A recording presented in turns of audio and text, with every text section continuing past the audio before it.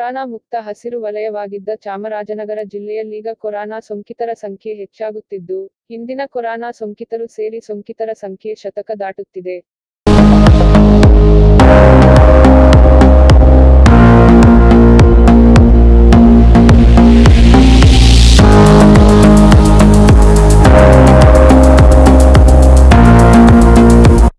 ಗುರು ಪೌರ್ಣಮಿ, ಅದರಲ್ಲೂ ಆಷಾಢ ಮಾಸದ ಹುಣ್ಣಿಮೆಯ ಭಾನುವಾರ ಚಾಮರಾಜನಗರ ಜಿಲ್ಲೆಗೆ ಕೊರೋನಾ ಸೋಂಕಿತರ ಸಂಖ್ಯೆ ಹೆಚ್ಚು ಮಾಡಿದೆ. ಭಾನುವಾರ ಮಧ್ಯಾಹ್ನದ ತನಕ ಖಚಿತ ಮಾಹಿತಿಯಂತೆ ಜಿಲ್ಲೆಯಲ್ಲಿ ಹೊಸದಾಗಿ 21 ಮಂದಿಗೆ ಕೊರೋನಾ ಸೋಂಕು ದೃಢವಾಗಿದೆ ಎನ್ನಲಾಗಿದೆ.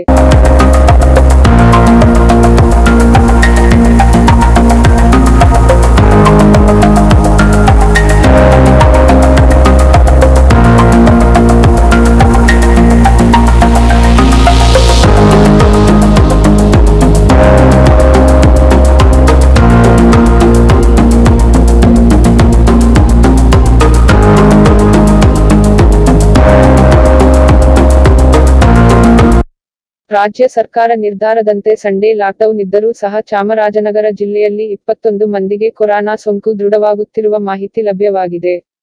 ಕೊರೋನಾ ಹಾಟ್ಸ್ಪಾಟ್ ಆಗಿರುವ ಗುಂಡ್ಲುಪೇಟೆಯಲ್ಲಿ 13 ಕೊರೋನಾ ಪಾಸಿಟಿವ್ ಪ್ರಕರಣಗಳು ದೃಢವಾಗುತ್ತಿದೆ ಎನ್ನುವ ಮಾಹಿತಿ ಬರಲಾರಂಭಿಸಿದೆ.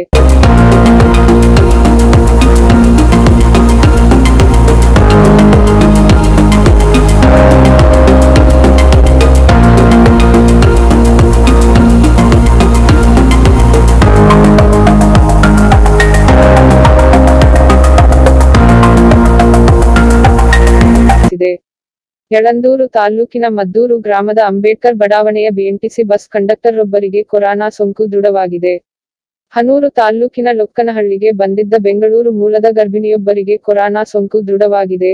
ಕೊಳ್ಳೇಗಾಲ ಮತ್ತು ಚಾಮರಾಜನಗರದಲ್ಲಿ 5 ಕೊರೋನಾ ಸೋಂಕು ದೃಢವಾಗಿರುವ ಬಗ್ಗೆ ಮಾಹಿತಿ ಲಭ್ಯವಾಗುತ್ತಿದೆ. ಶನಿವಾರ ಸಂಜೆಯ ತನಕ ಜಿಲ್ಲೆಯಲ್ಲಿ ಕೊರೋನಾ ಸೋಂಕಿತರ ಸಂಖ್ಯೆ 87ರಲ್ಲಿ 4 ಆಸ್ಪತ್ರೆಯಿಂದ ಬಿಡುಗಡೆಯಾಗಿದ್ದರು. ಇನ್ನು 83 ಮಂದಿ ಕೋವಿಡ್ ಆಸ್ಪತ್ರೆಯಲ್ಲಿ ಚಿಕಿತ್ಸೆ ಪಡೆಯುತ್ತಿದ್ದಾರೆ.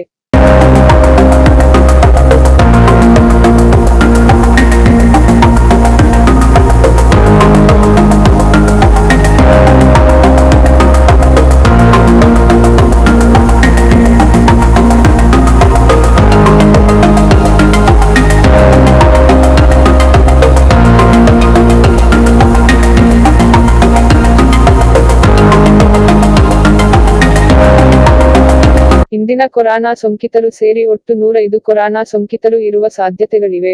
ಚಾಮರಾಜನಗರ ಜಿಲ್ಲೆಗೆ ಬೆಂಗಳೂರು ಮತ್ತು ನೆರೆ ಜಿಲ್ಲೆ ಹಾಗೂ ನೆರೆ ರಾಜ್ಯಗಳಿಂದ ವಲಸಿಗರು ಬರುತ್ತಿರುವುದರಿಂದ ಕೊರೋನಾ ಸೋಂಕು ಹೆಚ್ಚಾಗುತ್ತಿದೆ ಎನ್ನಲಾಗುತ್ತಿದೆ.